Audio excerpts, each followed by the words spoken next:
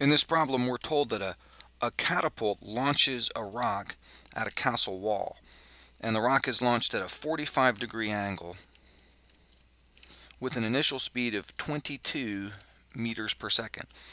And the castle wall is 45 meters away and is 20 meters high. And we'll assume it's launched from ground level, even though that's probably not exactly correct. We aren't told a height above the ground at which it's launched. So we'll assume launched from ground level. And we need to know if the rock is going to make it over the wall. So the rock goes sailing along here in this parabolic path, and we don't know how high it goes. Presumably it would go up high enough, but we don't know if at the time it reaches the castle wall, if it's high enough. Now let me point something out. The way I've drawn this path here, I've done something deliberately to make a point here. It's possible I can imagine a parabola here that goes farther than the 45 meters to the right and goes higher than the 20 meters up. It still doesn't make it over the top of the wall at this point right here. So the question isn't, does it go higher than 20 meters? And the question isn't, does it go farther than 45, or even both? The question is it at a height of 20 meters when it's 45 meters over horizontally? That's what we need to find out. We need to know if it makes it over this point, not if it reaches a maximum height above that point or a maximum distance beyond that point, but if it is above this height when it is that far over. And here's how we solve the problem. As always, we split up the horizontal and the vertical. And so to do this, we need to find the horizontal and vertical components of the initial velocity here. So I need to find v0x and v0y.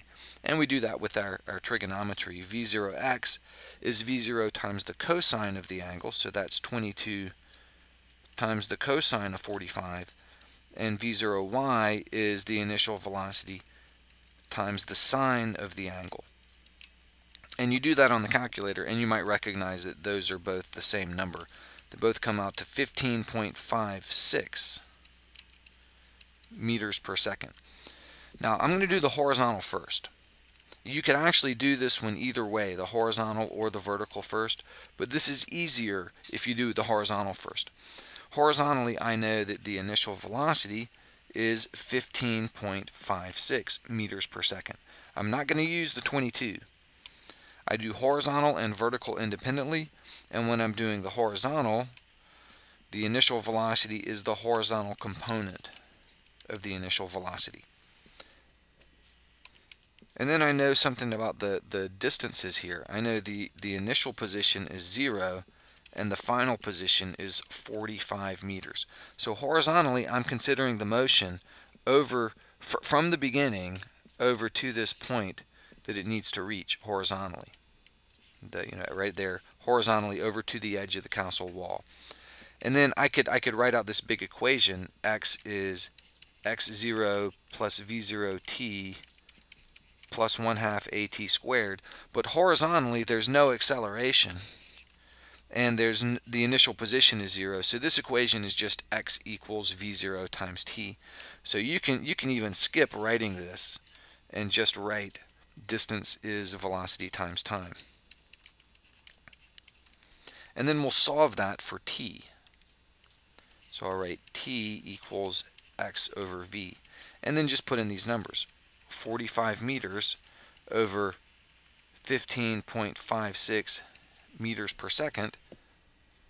And that comes out to 2.89 seconds.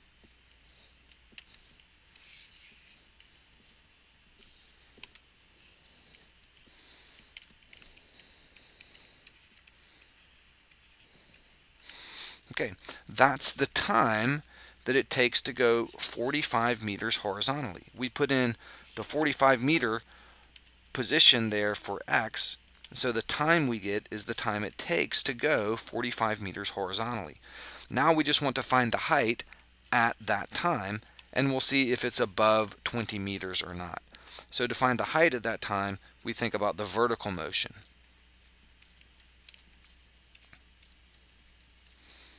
So let's deal just with the vertical motion for a second. The initial velocity is not 22 meters per second. It's the vertical component of that initial velocity, 15.56 meters per second. Now, when I said that the initial velocity here was up, and I wrote that as a positive number, that implies that my positive direction is up. So the acceleration, which is always down, has to be negative. Negative 9.8 meters per second squared, the acceleration due to gravity. And I know that the initial position is 0, and I know the time, 2.89 seconds. That's not the total time of the flight. That's the time it took to go that distance horizontally. We're going to put that time in and find the height at that time using this equation. Y is equal to y0 plus v0t plus 1/2 at squared.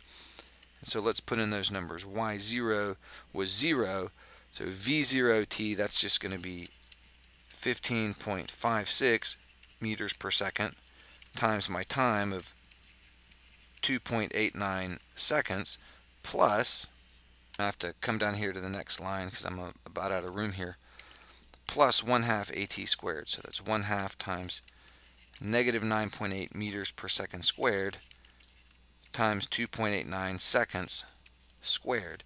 And these units all work out. The seconds squared cancels, leaving us with meters there, and the seconds cancels there, leaving us with meters there. So my answer is a certain number of meters plus a certain number of meters, and those numbers work out to be 45 for the first one. Let me just come over here and write this. So this equals 45 meters, then plus this negative minus, that comes out to 40.9 meters. So we end up with 4.1 meters for our answer. Now the 4.1 meters, that's the height at the moment when it is horizontally at the wall. So the answer to the question then, does the rock make it over the castle wall? The answer to the question is no. But again, just writing the answer isn't sufficient. You want to show all this work and show that you understand how to do it.